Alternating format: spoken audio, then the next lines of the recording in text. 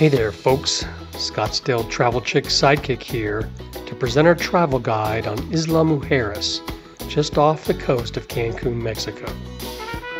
In this video, we'll tell you all the cool things you'll want to see and do on a visit to Isla Mujeres, along with how to get there, where to stay, and how to get around. Plus, we'll throw in a few secret tips along the way. Okay, let's go. First, a little background on Isla Mujeres. It's a small island just 20 minutes off the coast of Cancun, Mexico. And it was a Mayan sanctuary for hundreds, if not 1,000 years. And the name, Isla Mujeres, means the Isle of Women. But it only received that name once the Spanish arrived in the 1500s, and they named it after the many statues of a Mayan goddess they found on the island. Isla Mujeres is tiny. It's only about 4 miles long and as narrow as a half-mile wide at places, and it has a full-time population of less than 15,000.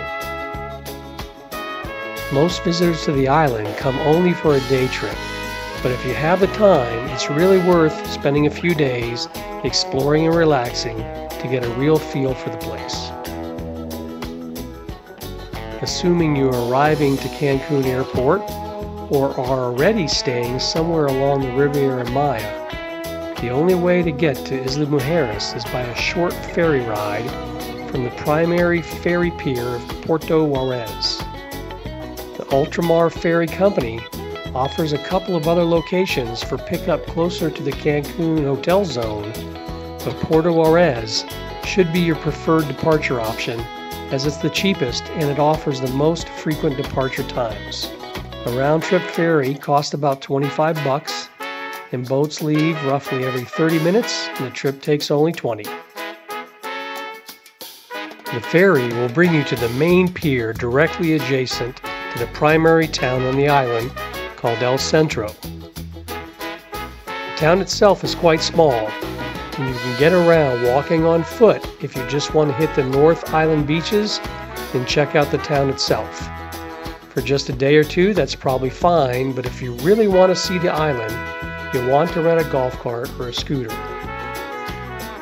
We highly recommend a golf cart. All the rental companies are within a few blocks of the pier, and the cost is pretty much consistent between them all, around $65 a day for a standard cart. So the real choice is about the quality of the cart and the service of the company. We'd recommend Ciro's, as they have slightly better pricing if you pay in US dollars cash, and they have the best carts on the island. Now, let's talk about where to stay. The island is small, so the primary choice for lodging is, do you want to stay around the main town area with the prime beaches and the most nightlife, or do you want to stay further south with a more quiet and local feel? Most of the bigger hotel options are in and around El Centro, but there are a few smaller options as well. If you want to be in the thick of things and do a bunch of partying, this area is where you want to stay. If you prefer things a little more quiet and casual, or you're more of an Airbnb type person, then staying a bit further south will be your preference. There are a lot of smaller boutique hotels in this area, many of them directly on the beach. We stayed at the highly rated Kin Ha Boutique Hotel, and if you'd like to see a review of that, please check our review, search Scottsdale Travel Chick, Kin Ha. Okay, with the logistics and lodging details out of the way, let's talk about the top things to see and do on Isla Mujeres. We'll group the primary sites into a circular tour, which can easily be done as a day trip by renting a golf cart or a scooter. First up, headed south out of town down the western edge of the island, the first thing you'll come to is the whale shark sign. Stop and get a quick couple of pics and then keep going. Next up is a turtle farm. I think it's called Tortu Granja. It's temporarily closed during COVID, but we're expecting it to open back up soon. Moving further down the west coast, there are a number of beach clubs, which are worthwhile if you want to spend the day chilling out with some food and drink They may be playing and splashing along the water. The two we'd recommend here would be Aquatic Fun Park and Kinhaw Beach Club for a more adult or natural setting. Here's a drone shot of the Kinhaw Beach Club. As I mentioned, we stayed at the Kinhaw Boutique Hotel, and the Kinhaw Beach Resort was integrated as part of this. It's a nice package, and again, check out our hotel review if you want to learn more. Finally, as you get towards the bottom of the island, you'll come to Garifon Marine Park. There are actually two options here. There's the big fancy park with zip lines and the all-inclusive option starting at $69. That's what most people see, and there's a lot of day trips coming here. And you can also swim with dolphins here.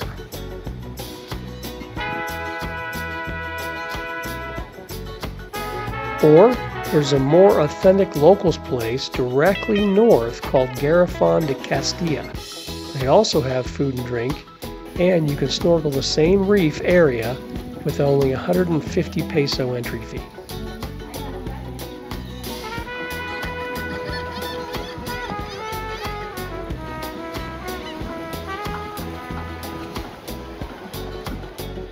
Next up is Punta Sur. But before I get to that, just a quick shout out that if you're enjoying this video, please give us a thumbs up and consider subscribing to our channel to receive more fun, informative travel videos just like this one. And by the way, if you're also thinking about visiting Cozumel, Playa del Carmen, or Ambergris Key, all further south, please check out our top-rated travel videos for each of these destinations. Okay, back to Punta Sur.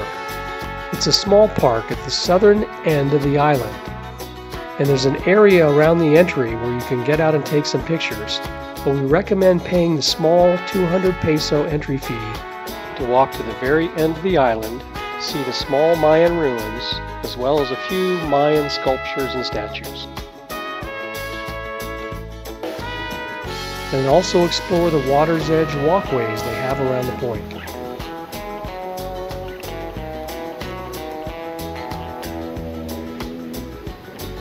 Now, making the turn north and coming up the east side of the island, you'll see the coast here is more rocky, but there are a number of small but secluded beaches to consider as you drive up along the coast. One in specific is designated as a dog beach, and that's pretty cool, huh? We got one little doggy out there. There are a number of small knick-knack and food stalls to stop at along the way, but there are three primary sites along the east coast. One is the local cemetery, which is on a small hill overlooking the ocean. It's a place to be respectful, but do check out how some of the various plots in the cemetery are taken care of and decorated by the locals. As you move further north up the east coast, you'll next come to a smaller town near the center of the island. This area is a lot less touristy than El Centro, with all its trinket and t-shirt shops. So, if you really want to try out some basic local dining options, this is the place to be. And Isla Brewing Company is here, the only microbrew on the island.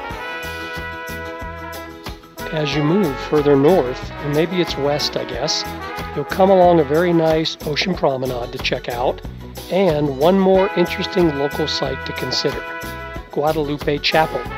It's a tiny Catholic church overlooking the ocean with some small grounds to explore as well. Finally, continuing north, you'll pass an abandoned local airport on your left and then arrive at the southeast edge of the main town, El Centro.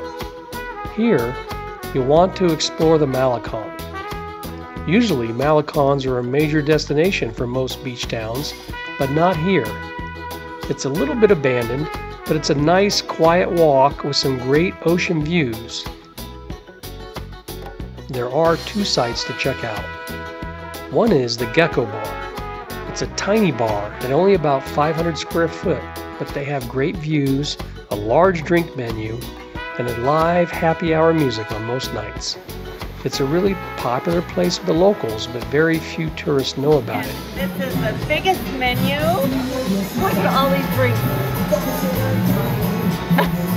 You should be able to find something here to drink.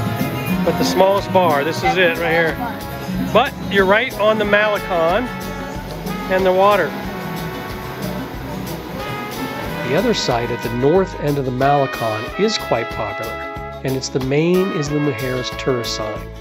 So stop, get your Instagram pics, and keep on moving. After visiting the Malecon area, you'll finish back at the main downtown where you rented your golf cart or scooter. Take your time to wander around. It's relatively easy to hit up all the streets in about an hour. But the two main areas on the north side of the island you'll want to check out are Playa Norte, or North Beach, and Hidalgo Street, the main dining and entertainment street. Playa Norte and Central Beach right next door are loaded with tons of beach bars, people, and a party atmosphere. Take your pick of the many options, but our recommendation is Las Hamacas. This place gives off a really chill vibe with hammocks all around and a cool bar with live music. It's easy to spend the whole day here.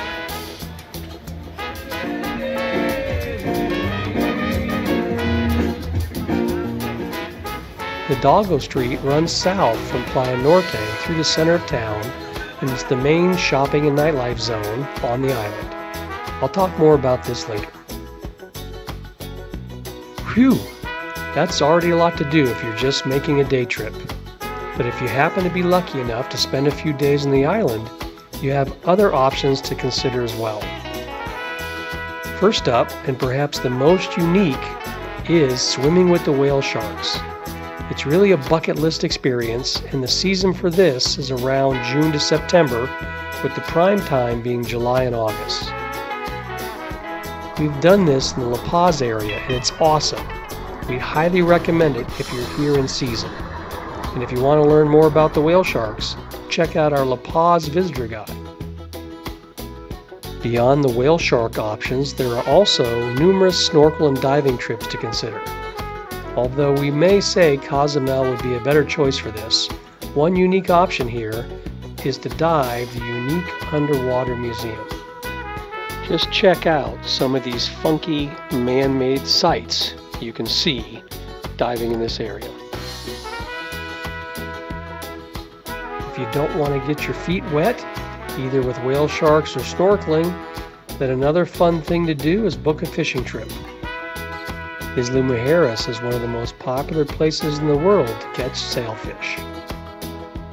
Finally, let's get to the dining and nightlife on Isla Mujeres. I talked about all the beach bars and the North Beach scene, which is pretty cool during the day, but once the sun goes down and the day trippers leave, the primary action moves to Hidalgo Street.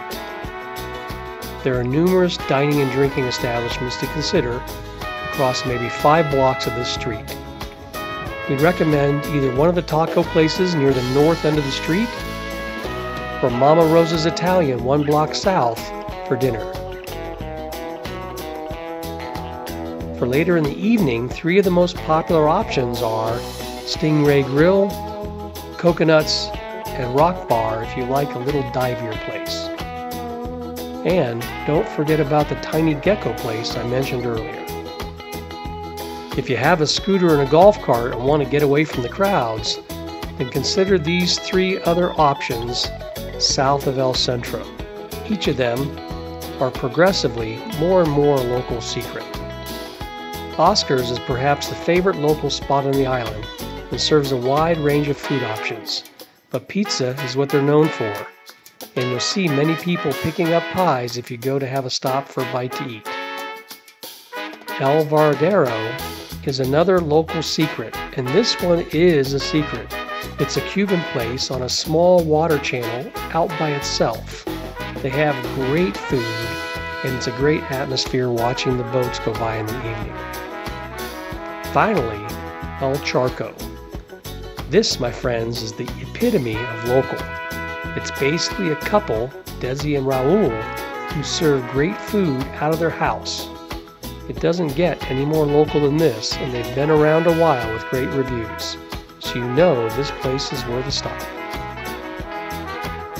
Well, there you have it, our ultimate visitor guide to Isla Mujeres. We hope you enjoyed. Please let us know what you think in the comments section below, and please consider following us for more fun, informative travel videos just like this one. Until next time, see you later.